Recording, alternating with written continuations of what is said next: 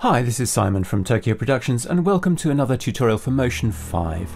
And one of you asked how to do this magic wand effect, so here goes.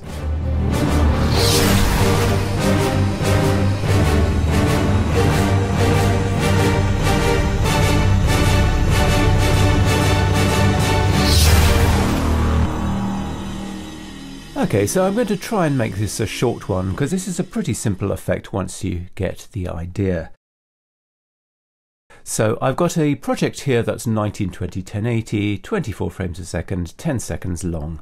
I'm going to come over to the library and I'm going to look for the content section, and I'm going to come down to the search bar here and I'm going to type Spark. And you'll see that there's a whole range of different Spark elements that we could use. I'm just going to grab Spark 02 and I'm going to bring it in. Then I'm going to come to Object, Make Particles. I'm going to come to the inspector, Properties, and I'm going to set a position for the emitter at -720 on X. So over here on the left hand side of the screen. Then I'm going to come back to the emitter.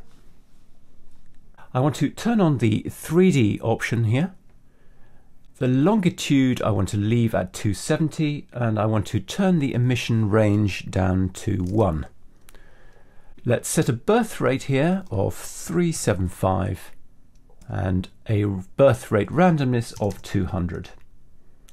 The life I'm going to set to 2.4 and the life randomness to 5.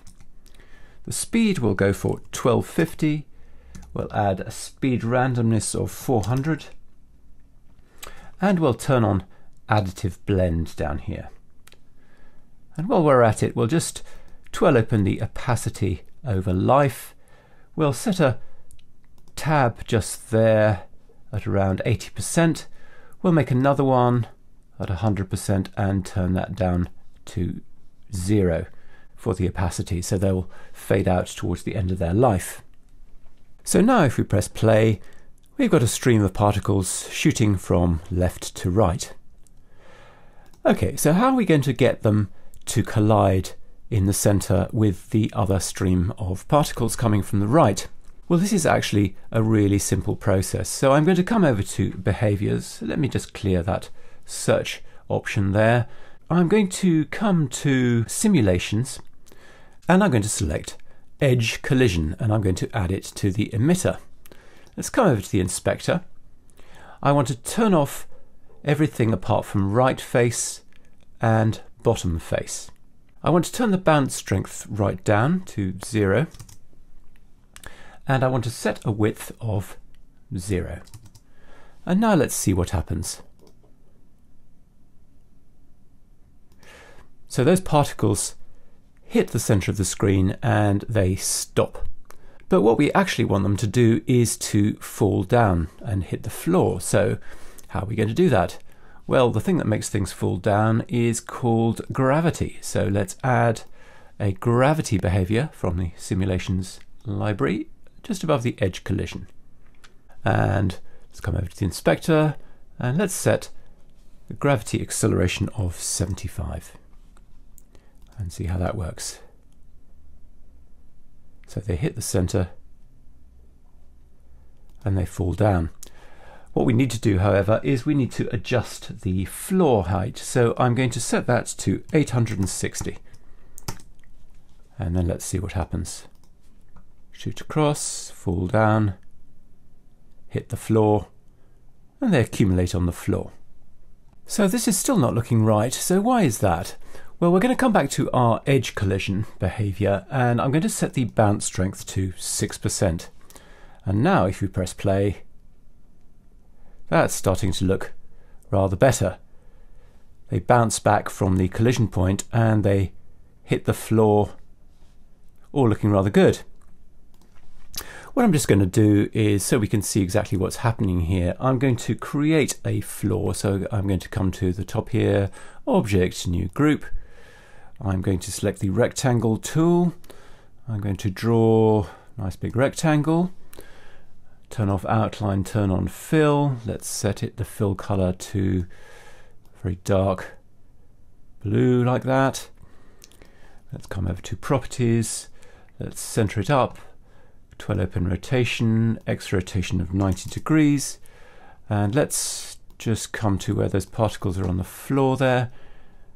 Twirl open the position for the rectangle. I'm going to set a Y position of -435. And then I'm going to move this group back down below everything. And now those have got a floor to hit. Like that. It's looking a bit better. And while we're at it, let's also add a light to start to make this look a bit more plausible. Object, new light. Switch to 3D.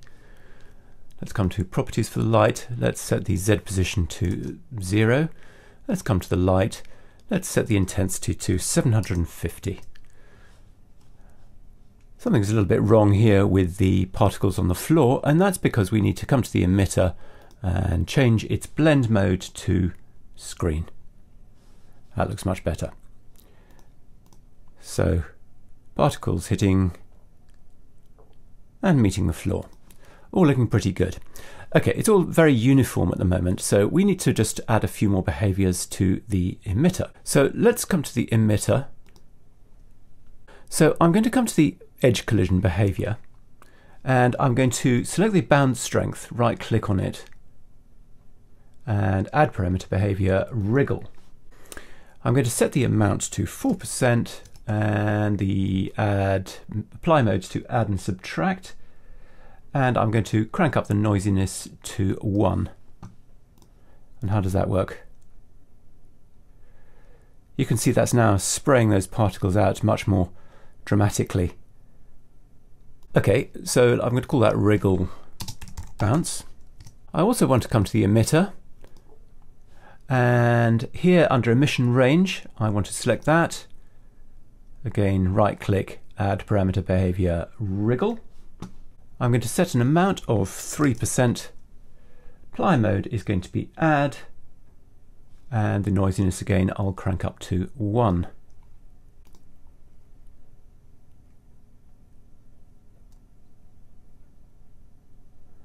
Again, looking better still. Right, the other thing we want to do is to shake the position of the emitter. So I'm going to come to the emitter, properties, and I'm going to click on the position, right click, add parameter behavior wriggle. And I'm going to set the amount to 15 pixels, the apply mode to add and subtract, and let's see how that works. And you can see that source emitter is now wriggling around, and we're getting a much better spread of particles. Now these particles are absolutely huge, so let's come over to the emitter scale, set that to 65, and let's have some scale randomness. Let's go for 25. What I also want to do is I want to select the spark cell there, come to the library, behaviors, particles, and I want to add a scale over life to that. So I come to the inspector. Here under increment type we want to go for custom. Let's make a bit more space here. Twirl open the gradient. Let's click to make a tab there. Let's select the first keyframe there. Set that to 75. Select the second. Set that to 100. Select the last and reduce that to 50 so that they reduce in scale.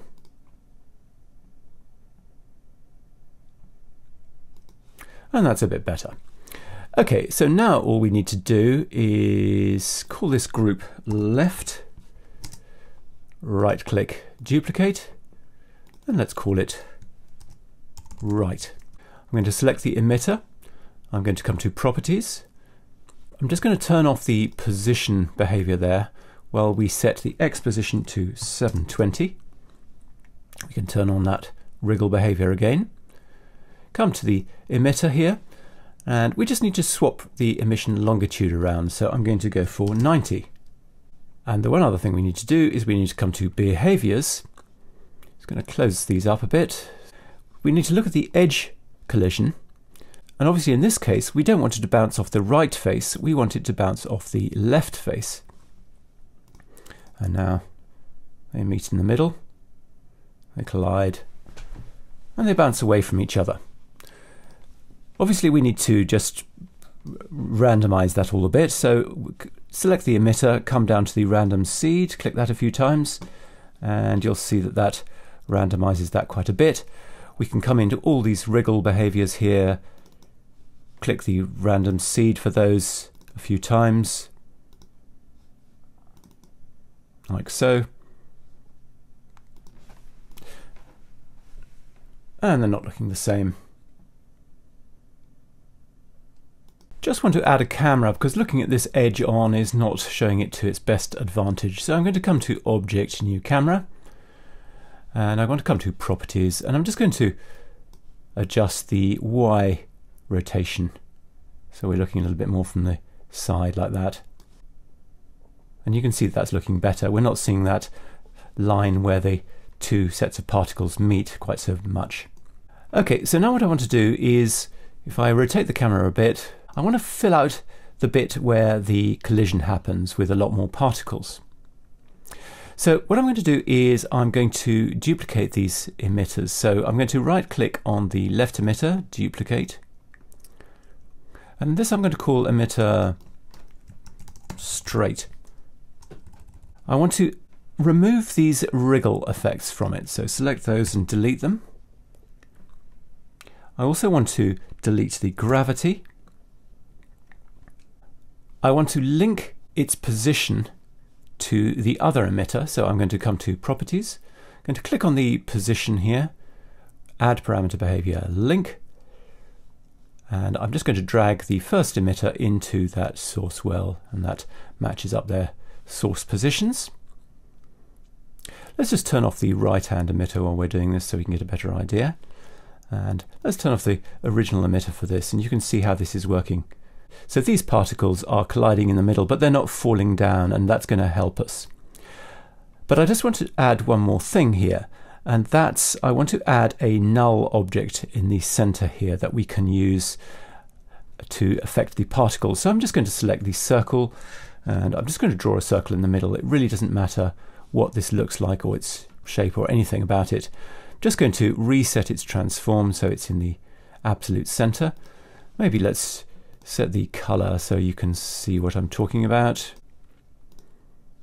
Turn off the lighting so you can see where it is. There we are in the center. So this is not an object that we're going to be looking at. It's an object that's going to be affecting the particles. So I'm going to select emitter straight. I'm going to come to the library, behaviors, and I'll come down to the simulations category. And what I want to do is I want to use attracted to. So I'm going to add that to emitter straight above the link behavior there. Come over to the inspector, and then I'm going to grab that circle and add it to the object source well for attracted to, and let's turn off the circle. I'm just going to reduce the strength of this down to 10, and I also want to turn on the Z include, and let's see how that's working. You can see that that's swirling those particles around in the center and giving us this nice hot core element here. I'm just going to come back to the emitter. We don't want this to be identical to the other emitter. In fact, I want more particles here, so I'm going to increase the birth rate to 500, but reduce the birth rate randomness. And I'm also going to reduce the life of these particles, so 1.5 for the life and 1.5 for the life randomness. That's looking pretty good. If we turn on the original emitter, we get the result of both of those. Playback is starting to slow down a bit, but you're seeing how we've got that really nice accumulation of particles there in the center. Now, I quite like these white particles, but if you don't like the color, you can come down to color mode and you can use colorize, and you can pick a color for your particles. So these two different streams, for example, could have different colors, and that could be quite a nice effect. I'm going to stick to white, but you could also use over life, so you could change their color over life using this gradient. You can do all manner of things. You can even pick from color range, so you've got a whole different variety of colors. Let's go for a wacky gradient. and you can see we've got a blend of colours there. I'm going to stick with original to leave them white. So I'm just going to turn off the camera for 1 second. I'm going to select my emitter straight, and I'm going to hold down the Alt key, and I'm going to drag it into the right hand group, and let's turn that back on again. We need to come to the emitter properties here and again change the longitude, and also we need to come to the behaviors, and you will remember that we needed to switch the face to be left face. Let's turn the camera back on again, come to the inspector, where are we, camera, inspector, let's rotate around a bit. So we're looking at it like this, and do a quick round preview. So now this is how it's looking.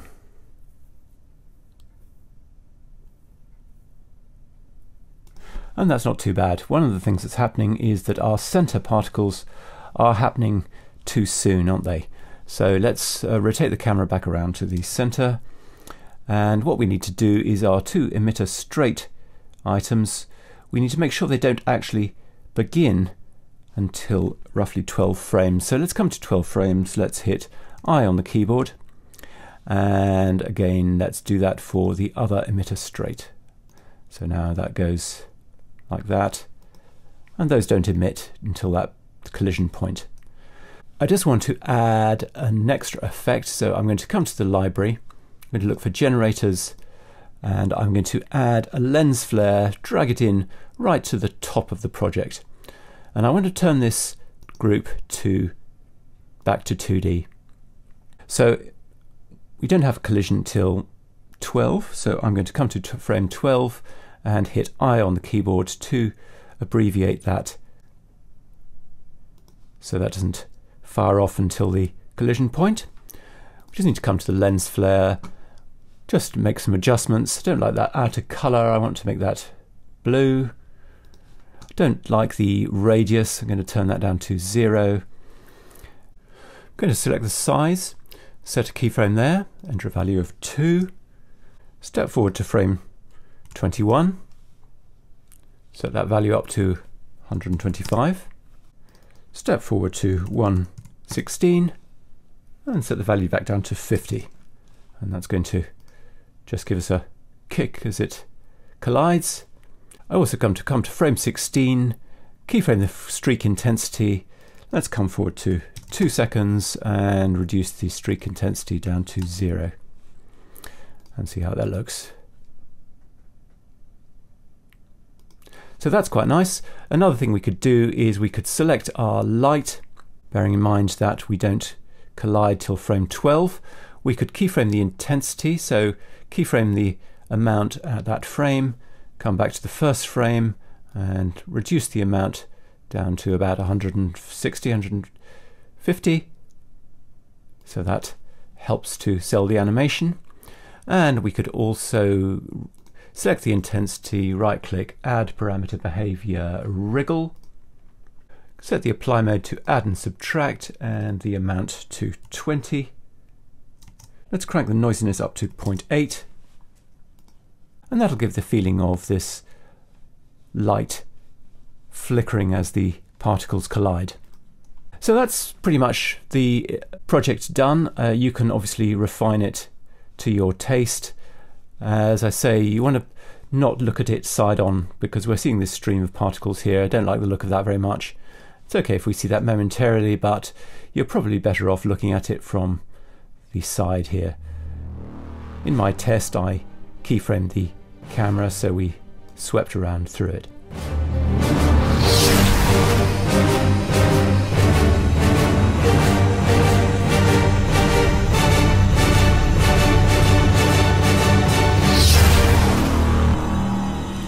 So anyway, there you go, that's how to create this effect, and I hope you have fun customizing it to your own taste. Thanks very much indeed for watching. See you again on the next one.